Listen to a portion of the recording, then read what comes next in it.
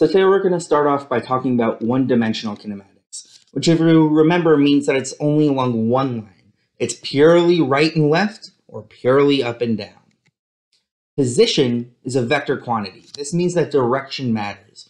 When we start at one position and end at another, we have an arrow to indicate which direction we were traveling or the positive direction.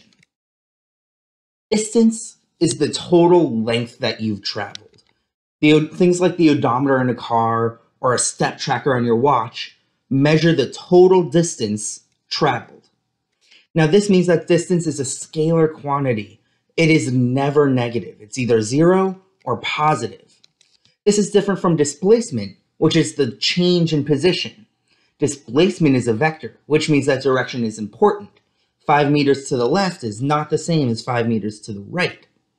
Displacement we describe mathematically by saying delta x, or the change in x displacement, is equal to xf minus xi, your final position minus your initial position.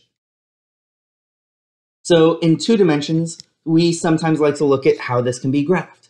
So we start with delta r, which is our 2-dimensional displacement vector. So we have our graph here, we have our initial point and our initial position vector, our final position and our final position vector. Our displacement vector starts from the initial position and points to the final position. So now that we know how to describe where something is, we can describe how fast it's moving. Average speed is the distance traveled divided by the total time that it took. So because it is distance and not displacement, average speed is a scalar. And if we look at our formula, we have distance in the numerator, so meters in the numerator, divided by time in the denominator, so seconds in the denominator. That means that our SI unit is meters divided by second, or the meter per second. Average velocity is different from average speed. Speed is a scalar, but velocity is a vector. And it tells us how fast something moves in the direction that it is going. So average speed was distance over time, average velocity is displacement over time. And we represent that by saying delta x over delta t. And you'll notice that it has the same SI unit as average speed, the meter per second. Now, we know that velocity tells us how fast position changes with time, but acceleration tells us how fast velocity changes with time. And since these 2 definitions are really similar, our formula for average acceleration will look really similar to our formula for average velocity.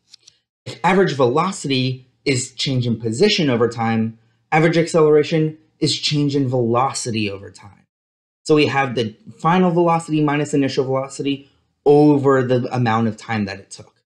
And since in the numerator we have the meter per second, and in the denominator we have the second, we divide by seconds again and we get the meter per second, or meter per second squared. So now we want to start to look at motion with constant acceleration. We actually have some kinematic equations that we use to describe this. So for those of us playing the calculus game, position, velocity, and acceleration all have a derivative-antiderivative relationship. So that means that if acceleration is constant, and only if it is constant, we can find some simple relationships linking position, velocity, and acceleration together. So these are those 3 equations that we're going to describe a little bit more before we turn you loose on them. So this is that first equation. We know that t stands for time and a stands for acceleration. Those are pretty simple. But this v with the subscript 0 we call v naught. And that means that it's the initial velocity. Some places also like to use an I for the subscript for initial velocity, or some places will start to number the velocities in order. So initial would be v1. And this v as a function of t means that we're plugging in our time, however long it took, and we get that velocity. Sometimes we also describe it as the final velocity, vf. Our other equations, they all use the same variables, but they add some. So here we see very similarly the initial position x naught and our final position x as a function of t, or xf. And we have our third and final equation, which uses all variables which we have already talked about. So now in class, you're going to work on examples applying these constant acceleration equations.